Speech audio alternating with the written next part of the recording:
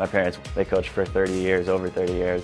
My earliest memory probably, I remember being at volleyball camps a lot.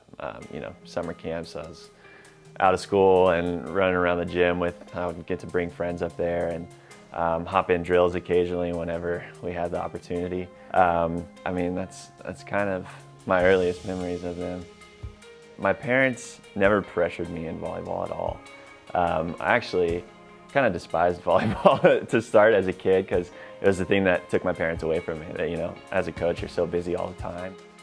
Probably late in high school, probably junior, senior year, I got asked to play for a club team in Austin and joined that team, had a great time with it, and then fell in love ever since. So it was a pretty late development, I would say. And I played a bunch of other sports in the meantime, but I just couldn't stay away.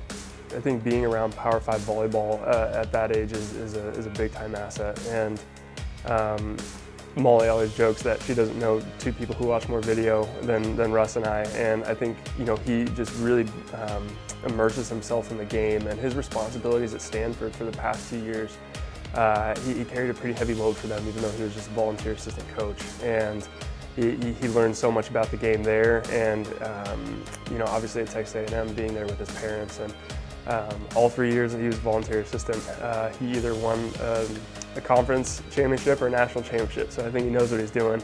Yeah, that's been awesome to have that as a resource. You know, in my family, my sister coaches as well, and you know, every conversation is a volleyball conversation somehow, but it's actually really crazy. Like I said, I never would have thought that I'd be doing this.